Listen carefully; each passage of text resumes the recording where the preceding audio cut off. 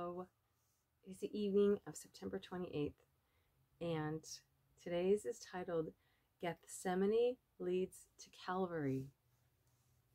Gethsemane not only shows me how to overcome fear, but how to succeed in my Christian life.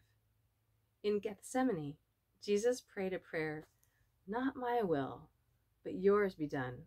See Luke 22:42. On Calvary, Jesus shouted in triumph, "It is finished." See John 19:30. It was in Gethsemane that Jesus sowed the seeds of victory on Calvary. I will be faced with countless Calvaries, and the only way I can prepare for them is to go through Gethsemane. I must be a Gethsemane disciple. Gethsemane was not an isolated experience for Jesus. He went there as was his custom. See Luke 22:39. Spiritually, his whole life was a Gethsemane. He was constantly facing the enemy's alternatives. He was continually deciding to do the Father's will. The more selfish a person is, the less he will experience of Gethsemane. He has no crisis, no agony, and therefore no victory. Believers who live in the atmosphere of Gethsemane constantly reap victory. Gethsemane divides disciples into three groups: those who decide to ignore God's will, those who decide to consider God's will, and those who decide to do God's will. Victory comes only to the one who chooses to enact God's will. I can avoid Gethsemane if I choose to do so, but I cannot avoid Calvary. The tragedy is that if I avoid Gethsemane, I will be in poor condition indeed to face my Calvary.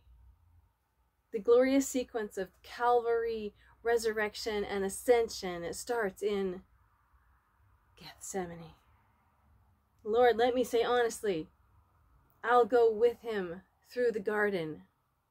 Then Christ will respond by saying, "To him who overcomes, I will give the right to sit with me on my throne, just as I overcame and sat down with my Father on his throne."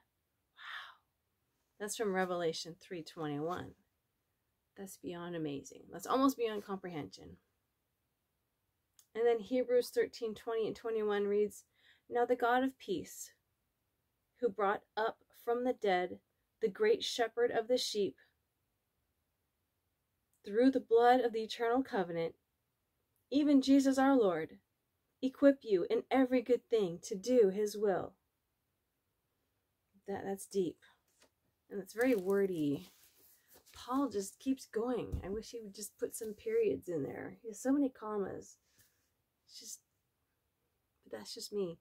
Lord, help me understand Paul and just deal with his long sentences. And help me deal with this author who used Gethsemane way too many times. But help me grasp the idea of what he's trying to say, which is when we spend time with you in the garden or in the prayer closet or wherever, we are ready for the Calvaries that hit us. So help us spend time with you, not just to prepare ourselves, but because you are worth it. You are lovely. That's why. Help us to appreciate you, to enjoy you, as well as to let you prepare us for the difficult times. We ask this in Jesus' name. Amen.